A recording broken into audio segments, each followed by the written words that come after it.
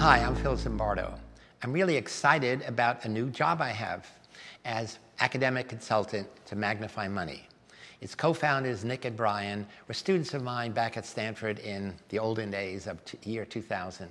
Since then, they've gone on to distinguished careers in finance.